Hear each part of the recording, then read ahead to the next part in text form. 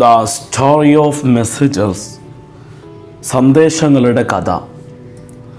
നമ്മൾ ഒരുപാട് നിലയ്ക്കുള്ള സന്ദേശങ്ങൾ കണ്ടിട്ടുണ്ട്. ഇമെയിൽ, SMS, വാട്സപ്പ്, ഫേസ്ബുക്ക്, പലതും ഉണ്ട്. അപ്പോൾ പണ്ട് കാലത്ത് ഈ മെസ്സേജുകൾക്ക് ഇങ്ങനെ അയക്കുന്ന ഈ സ്വഭാവം തുടങ്ങിയത് അത് എങ്ങനെയായിരുന്നു എന്നതിലേക്കുള്ളൊരു കഥയാണ്. നൗവഡേയ്സ്, ഇക്കാലഘട്ടത്തിൽ when we want to communicate, നമ്മൾ കമ്മ്യൂണിക്കേറ്റ് ചെയ്യാൻ കരുതിയാൽ, പരസ്പരം ബന്ധപ്പെടാൻ തീരുമാനിച്ചാൽ, we either email a person, നമ്മളൊരു മനുഷ്യർക്ക് ഇമെയിൽ അയക്കുന്നു, or send SMS, നമ്മൾ SMS ചെയ്യുന്നു. ഇതൊക്കെയാണ് നമ്മൾ ചെയ്യാറുള്ളത്. ഇതൊക്കെ എവറിത്തിങ് ഇവയെല്ലാം happens by the clicking of A mouse. ഒരു മൗസ് ക്ലിക്കൽ കൊണ്ട് സംഭവിക്കും. or the pressing of a few buttons, അല്ലെങ്കിൽ കുറച്ച് ബട്ടൺസ് നക്കൽ കൊണ്ട് സംഭവിക്കും. It was not, ഇതല്ലായിരുന്നു. So in the near past, അടുത്ത കാലഘട്ടത്തിൽ അങ്ങനെ ആയിരുന്നില്ല. മോസ്റ്റ് പീപ്പിൾ, കൂടുതൽ ജനങ്ങളും റോട്ട് ലെറ്റേഴ്സ്, ലെറ്റർ എഴുതുന്നു.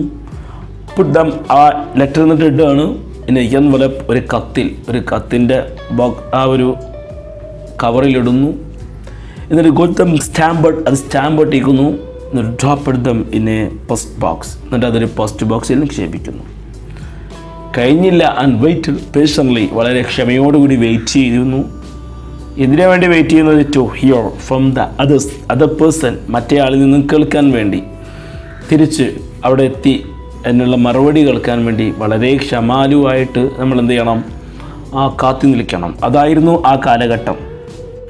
വേ ബാക്ക്, പണ്ടൊരിക്കൽ, in the 1850, 1850 letters one on horse back. ലെറ്ററുകളെല്ലാം വന്നിരുന്നത് horse ബാക്കിലായിരുന്നു, കുതിരപ്പുറത്തായിരുന്നു. From the east to the west, കിഴക്കിന്നും പടിഞ്ഞാറേക്ക് of America, അമേരിക്കയുടെ കിഴക്കിന്ന് പടിഞ്ഞാറേട്ട് ലെറ്ററൊക്കെ വന്നിരുന്നത് കുതിരപ്പുറത്തായിരുന്നു.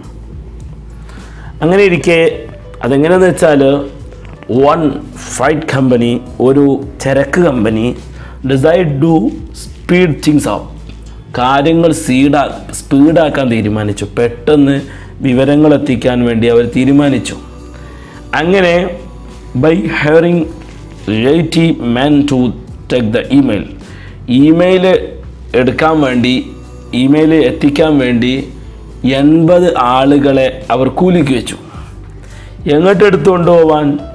To the west on horse ബാക്കിൽ, കുതിരപ്പുറത്ത് വെസ്റ്റിലേക്ക്, പടിഞ്ഞാറോട്ട് ഇമെയിൽ കൊണ്ടുപോകാൻ വേണ്ടി 80 ആളുകളാണ് അവർ ജോലിക്ക് വെച്ചത്. ഇങ്ങനെ ജോലിക്ക് വെച്ചപ്പോൾ ഒരു പ്രത്യേക രൂപം ഉണ്ടായല്ലോ ആളുകൾ കൊണ്ടുപോകാനൊക്കെ.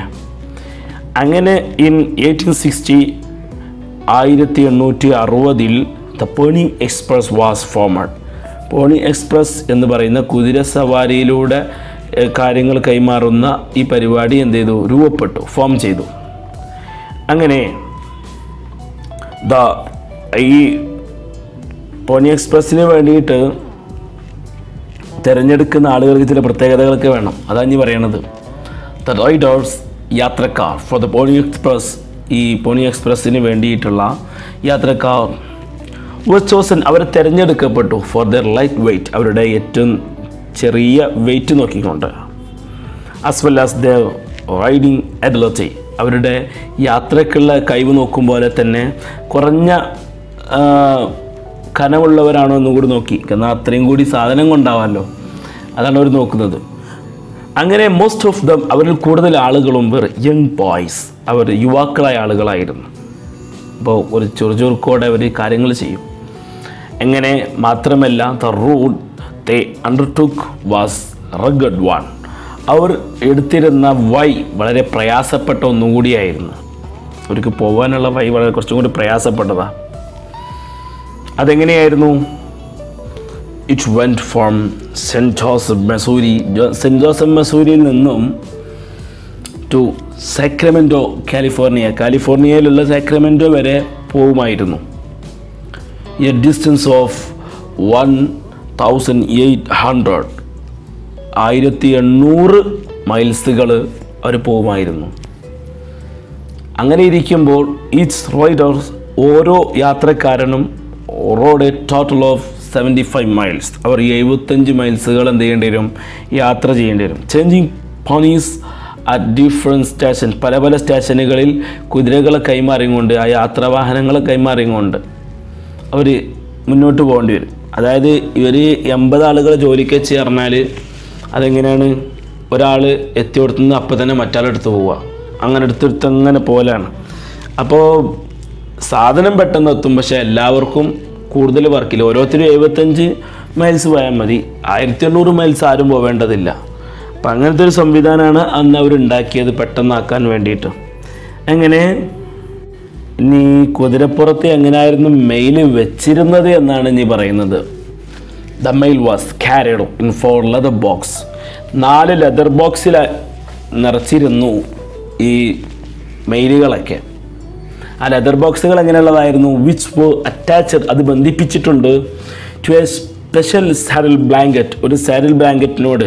സാഡിൽ എന്ന് പറഞ്ഞാൽ കുതിരൻ്റെ പുറത്തുണ്ടാവണ ഇരിക്കാൻ വെക്കുന്ന ജീന്, ആ ജീന്, അതായത് ആ ഇരിപ്പിടത്തിൻ്റെ മുകളിലുള്ളൊരു ബ്ലാങ്കറ്റിനോട് ബന്ധിപ്പിച്ചതായിരുന്നു. അപ്പോൾ ബ്ലാങ്കറ്റ് ഒരു കമ്പിളി, ആ കമ്പിളിയോട് സുഖമായിട്ട് കൊളുത്തിട്ടാൽ മതിയല്ലോ, 4 ഭാഗത്ത് 4 ബോക്സ് കൊണ്ട് കൊളുത്തിട്ടാൽ മതിയല്ലോ, അപ്പോൾ സുഖമായിട്ട് വെക്കാൻ പറ്റും. അപ്പോൾ അങ്ങനെ ആ ബ്ലാങ്കറ്റിനോട് ബന്ധിപ്പിച്ചതായിരുന്നു ഈ 4 ബോക്സ്, ഈ ലെതർ ബോക്സുകൾ. ത്രോൺ ഓവർ ദ സാഡിൽ, ആ സാഡിലിൻ്റെ മുകളിൽ, ജീനിൻ്റെ മുകളിൽ ഇട്ടിട്ടുള്ള, ഈ ബ്ലാങ്കറ്റ് ഇട്ടിട്ടുള്ള എവിടെയാണ്? ഈ തൂവലിൻ്റെ ഈ ജീനിൻ്റെ ഇരിപ്പിടത്തിൻ്റെ മുകളിൽ ഇട്ടിട്ടുള്ളതാണ്. ആ ഇട്ടിട്ടുള്ളതിൻ്റെ മുകളിൽ ഇങ്ങനെ 4 സൈഡിലും തൂക്കിയിട്ട് ഇങ്ങനെ കൊണ്ടുപോയിരുന്നത്. ഏതായാലും ദ ചേഞ്ചിങ് ഓഫ് പോണീസ്, ഈ കുതിരകളെ കൈമാറൽ വാസ് ഡൺ ഇൻ 2 minutes, ആറും 2 മിനിറ്റിനുള്ളിൽ നടത്തപ്പെട്ടിരുന്നു. അപ്പോൾ പെട്ടെന്ന് കൈമാറുവരെ. അങ്ങനെയാണ് ഈ യാത്ര നടന്നിരുന്നത്. അപ്പോൾ ഇങ്ങനെയൊക്കെ ചെയ്തപ്പോൾ കാര്യങ്ങൾ സ്പീഡായി. The speed was A bonus, speed ഒരു ബോണസ് തന്നെയായിരുന്നു, ലാഭം തന്നെയായിരുന്നു. കാരണം അത് കുറച്ച് കളഞ്ഞു ദ ആവറേജ് ഡെലിവറി ടൈമിൻ്റെ ആവറേജ് ഡെലിവറി ടൈം ആയിട്ടുള്ള ഫോർ സെവറൽ വീക്സ്, ഒരുപാട് ആഴ്ചകൾ ആയിട്ടുള്ള സാധാരണ ആവറേജ് ഡെലിവറി ടൈം കട്ട് ചെയ്തു, കുറച്ച് കളഞ്ഞു. ടു അബൌട്ട് 10 days, ഒരു 10 ദിവസത്തിലേക്ക് അത് കുറച്ച് കളഞ്ഞു. അപ്പോൾ അത് വലിയൊരു ലാഭം തന്നെയായിരുന്നു എന്നാണ് പറയുന്നത്. ഏതായാലും the fastest trip was made on 7 days, ഏറ്റവും ശക്തമാർന്നൊരു വേഗത്തിലുള്ള യാത്ര 10 ദിവസത്തിൽ ഉള്ളിലായിരുന്നു, 7 ദിവസത്തിൻ്റെ ഉള്ളിലായിട്ടാണ് നടന്നിരുന്നത്. ആൻഡ് 17 hours, 7 ദിവസവും 17 മണിക്കൂറും ആയിരുന്നു അതുണ്ടായിരുന്നത്. അങ്ങനെ ഒരു കാര്യം കൂടി പറയാനുണ്ട്. This record was set by the rider carrying president Abraham Lincoln's first letter to the US Congress.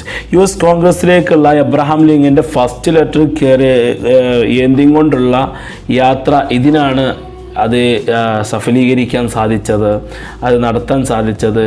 ഇത് ഏന്തിയും കൊണ്ടുള്ള ഒരു റൈഡർക്കാണ്, ഒരു യാത്രക്കാരൻക്കാണ് അത് നടത്താൻ സാധിച്ചത് എന്നാണ് പറയുന്നത്. അന്ന് ഇതായിരുന്നു സംവിധാനം കൊണ്ടുപോകാനുള്ള. അതുകൊണ്ട് ഇതിലൂടെയാണ് അന്ന് കോൺഗ്രസ്സിലേക്കുള്ള എബ്രഹാം ലിങ്കൻ്റെ US കോൺഗ്രസ്സിലേക്കുള്ള ലെറ്റർ കൊണ്ടുപോയത്. ഇനി അന്നത്തെ ആ യാത്രക്കാർക്ക് അനുഭവിക്കേണ്ടുന്ന ചില പ്രയാസങ്ങളിലേക്കുള്ള എത്തിനോട്ടമാണ്. ദ പോർ റൈഡേഴ്സ്, പാവം ഈ യാത്രക്കാർ, ഈ കുതിര സവാരിക്കാർ, ഹാഡ് ടു റൈഡ്, അവർ യാത്ര ചെയ്യേണ്ടി വന്നു ത്രൂ അൺനോൺ ടെറീസ്, വളരെ അറിയാത്ത സ്ഥലങ്ങളിലൂടെ. അതുകൊണ്ട് തന്നെ സം റൂട്ട്സ് എക്സ്പോസ്ഡ്, ചില സ്ഥലങ്ങൾ അവരെ തുറന്ന് ഇടപ്പെട്ടു. എക്സ്പോസ് ദം, അവരെ വെളിവാക്കി ഇട്ടു. എന്തിനു വേണ്ടിയിട്ട്? To അറ്റാക്കുകളിലേക്ക്, അക്രമങ്ങളിലേക്ക് our ഇട്ടുകൊടുത്തു. ഫ്രം റെഡ് ഇന്ത്യൻസിൽ നിന്നും ചുവന്ന ഇന്ത്യക്കാർ, അതായത് അവിടെയുള്ള വർഗം, അവരുള്ള അക്രമങ്ങളുണ്ട്. അതുപോലെ തന്നെ ആൻഡ് ലെഡ് ദം, അവരെ നയിച്ചു ടു ഡേഞ്ചറസ് ടെറിട്ടറീസ്, വളരെ ഡേഞ്ചറസ് ആയിട്ടുള്ള, ഭയാനകമായിട്ടുള്ള സ്ഥലങ്ങളിലൂടെ. അതുകൊണ്ട് തന്നെ ന്യൂസ് പേപ്പർ അഡ്വർടൈസ്മെൻറ്റ്, ന്യൂസ് പേപ്പറിലുള്ള പരസ്യം ഫോർ റൈഡേഴ്സിനുള്ള, ഈ യാത്രക്കാർക്കുള്ള പരസ്യം ന്യൂസ് പേപ്പറിൽ കൊടുത്തപ്പോൾ അത് ലിസ്റ്റ് ചെയ്തിരുന്നു. വൺ ഇമ്പോർട്ടൻ്റ് റിക്വയർമെൻറ്റ്, ഒരു പ്രധാനപ്പെട്ട കാര്യം അതിൽ ലിസ്റ്റ് ചെയ്തിരുന്നു, ഉൾപ്പെടുത്തിയിരുന്നു. എന്താണ് അത്? ഓർപ്പൻ പ്രിഫേർഡ്, ഓർഫൻസ് പ്രിഫേർഡ് ആണ്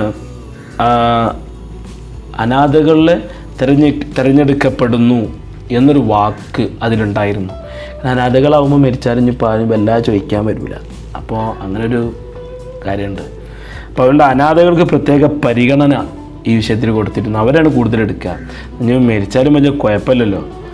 അങ്ങനെ സോ എക്സൈറ്റിംഗ്, സംഗതി വളരെ ഇൻട്രസ്റ്റ് ആണെങ്കിലും the പോണിംഗ് express was short lived experience. വളരെ കുറച്ച് സമയം മാത്രം നിന്നിരുന്ന ഒരു എക്സ്പെരിമെൻറ്റ് മാത്രമായിരുന്നു ഈ പോണിംഗ് എക്സ്പ്രസ് എന്ന് പറഞ്ഞാൽ. എക്സ്പീരിയൻസിന് പരിശോധന, ഒരു പരിശോധിച്ച് നോക്കുക. അപ്പോൾ കുറച്ച് സമയത്ത് മാത്രമേ ഇത് നിന്നിട്ടുള്ളൂ. അങ്ങനെ it lasted four only 19 months. ഇത് അവസാനിച്ചത് 19 മാസങ്ങളെ കൊണ്ടാണ്. 19 മാസങ്ങളെ കൊണ്ട് ഇത് അവസാനിച്ചു. അങ്ങനെ ബൈ ദെൻ അപ്പോഴേക്ക് there was A telegraph line from cost to cost. ഈ ടെലിഗ്രാഫ് ലൈന് അപ്പോഴുണ്ടായി. ഒരു സ്ഥലത്തു നിന്ന് മറ്റൊരു സ്ഥലത്തേക്കുള്ള, ഒരു തീരത്തു നിന്ന് മറ്റൊരു തീരത്തേക്കുള്ള, കോസ്റ്റിൽ നിന്ന് കോസ്റ്റിലേക്കുള്ള ടെലിഗ്രാഫ് ലൈൻ എന്ത് ചെയ്തു അപ്പോൾ ഉണ്ടായി. അതുകൊണ്ട് ഇത് വല്ലാതെ ഇനി ആവശ്യം ഉണ്ടായില്ല. അങ്ങനെ ദിസ് എന്ന് പറഞ്ഞാൽ ഈ ടെലിഗ്രാഫ് അയക്കുക എന്നുള്ളത് definitely A fast way of sending messages. Message അയക്കുന്ന ഏറ്റവും ഫാസ്റ്റായ ഒരു വഴി തന്നെയായിരുന്നു ഈ ടെലിഗ്രാഫ് അയക്കുക എന്നുള്ളത്. പക്ഷേ ദ ഇൻവെൻഷൻ ഓഫ് ദ റേഡിയോൻ്റെ കണ്ടുപിടുത്തം brought in a great revolutionary change. വലിയ ഒരു റെവല്യൂഷണറി ചേഞ്ച് തന്നെ വരുത്തി, വിപ്ലവകരമായിട്ടുള്ള ചേഞ്ച് തന്നെ വരുത്തി. ദ ഫീൽഡ് ഓഫ് കമ്മ്യൂണിക്കേഷൻ്റെ ആശയങ്ങൾ കൈമാറുന്നതിൻ്റെ മേഖലയിൽ തന്നെ വലിയ വിപ്ലവകരമായ മാറ്റം റേഡിയോ കൊണ്ടുവന്നു. അങ്ങനെയാണ് ഈ മെസ്സേജ് ഇവിടെ അവസാനിക്കുന്നത്. Okay, thanks for watching.